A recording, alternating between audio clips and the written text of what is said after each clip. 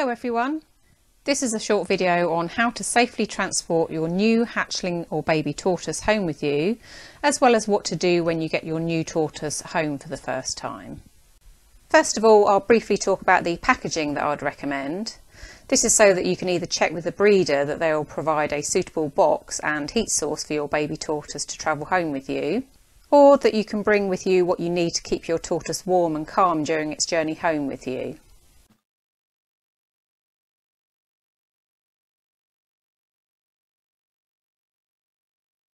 So the outer box that I have here is a polystyrene box that I've disinfected with tortoise safe disinfectant, and I've left it out to air dry about 24 hours before I've used it. If you are using a polystyrene box, then please make sure it doesn't contain any chemicals which are toxic to animals. Then I've got a smaller clear plastic tub, and it's got some air holes around the top of it. Hopefully you can see that in this picture.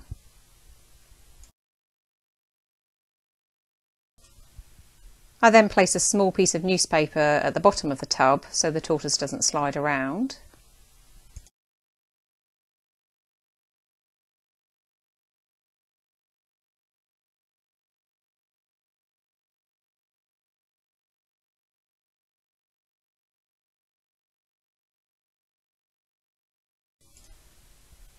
Then this smaller tub is placed in the centre of the polystyrene box with some screwed up newspaper around it to keep the smaller tub from moving around, and also it will offer extra insulation to keep your tortoise warm.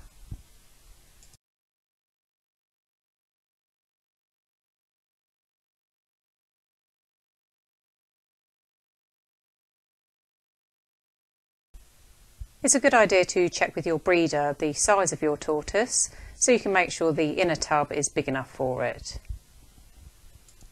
Next we can prepare our heat pack. The heat pack that I'm using here is one from Uniheat, which is a small pets shipping warmer, and this is suitable for a number of small animals including tortoises. And this particular one lasts for 40 hours and it costs me between £1 and £2. I have found that these heat packs take a little while to warm up, sometimes up to an hour. So if you're taking one with you, then you need to make sure you've opened it up at least 60 minutes before you need to use it. They're very simple to use, and all you need to do is remove the outer packaging, then give the heat pack inside a little shake, and this will loosen up the contents and then activate it.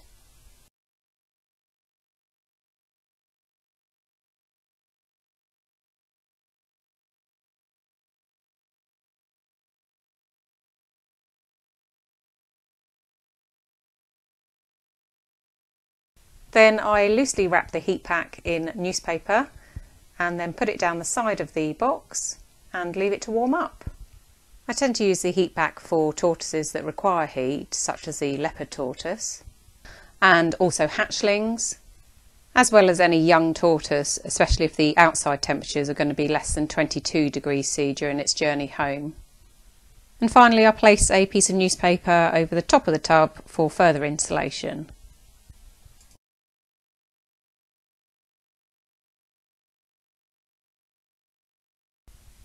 If you don't have one of these polystyrene boxes, then you could use a shoe box,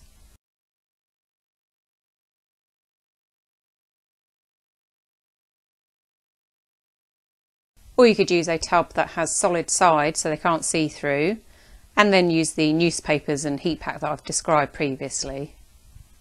When you go to collect your tortoise, I'd strongly recommend doing the health checks before you purchase your tortoise, just to make sure it's nice and healthy before it comes home with you, as you don't want to start off with hefty vet bills. I do have another video on how to check the health of your baby tortoise, which goes into a lot of detail on this, and it will help you choose a tortoise that's healthy. If you have any doubts at all, then my best advice is to trust your instincts and don't feel pressured into buying a tortoise that doesn't appear to be healthy, despite how pushy the breeder is or how desperately you want to bring the little tortoise home with you. Now that you've arrived home with your new hatchling or baby tortoise, we need to unbox them and put them into their new tortoise table. If you've already seen another of my videos on how to get set up and ready for your baby tortoise, then you'll be aware of the tortoise table that I'd recommend, along with the temperatures required for leopard tortoises and so on. And if you haven't seen this video yet, then I'll leave a link in the description for you. When you put your tortoise into its tortoise table, then I'd recommend placing them under the basking lamp so that they can warm up if they need to. You may find that your baby tortoise will immediately run away to hide under a plant or log, but that's fine as they want to feel safe. So don't be tempted to keep moving them from out of their hiding place back under the basking lamp or another area of the tortoise table, as this will cause them even more stress. And it's best just to leave them to explore in their own time, and this will help them settle quicker. I'd also recommend giving your baby tortoise a bath so they can rehydrate, and you can either do this before you put them in the tortoise table for the first time, or you can leave it to the following morning.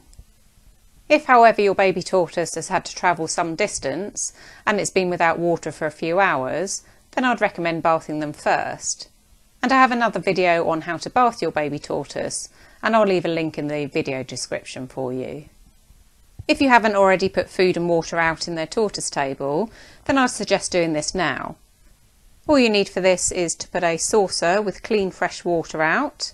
You can use tap water, but if you have filtered water or cooled boiled water, then that's even better. And also put a saucer or a plate of freshly washed food with a sprinkle of calcium or Nutribal. Once again, I'll leave a link in the description below on the video that I have on what to feed your leopard tortoise if you want more information on this. Don't be alarmed if your tortoise doesn't eat straight away, as it can take some tortoises a couple of days to adjust before they start eating again. But if after 2 days your tortoise hasn't eaten anything, then I'd recommend doing the health checks again, as I mentioned previously, or if you're still worried, then you can either contact the breeder or your vet.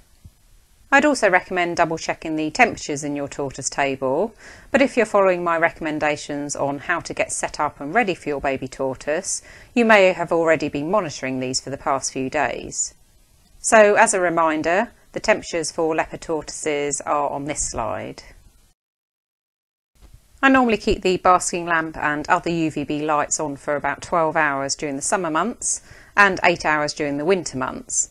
However, if your baby tortoise has only just arrived home and it's after the time that you're planning on switching off their basking lamp or lights, then I'd recommend leaving the lights on for about an hour or so before switching them off for the evening. This is so that your baby tortoise can warm up if needed, as well as adjust to its new surroundings before it chooses somewhere safe to sleep for the night. Also, at night time, throw away any uneaten food and clear their food and water bowls ready for the morning.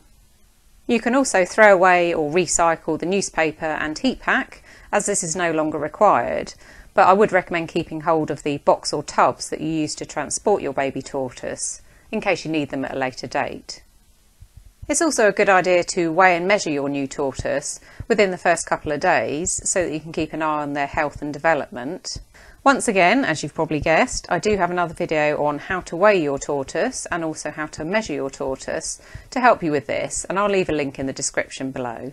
And finally, I hope your new baby tortoise will settle in quickly and enjoy the start of their new adventure with you. Thanks for watching my video, and if you've enjoyed it, please click the thumbs up and subscribe to see my other videos.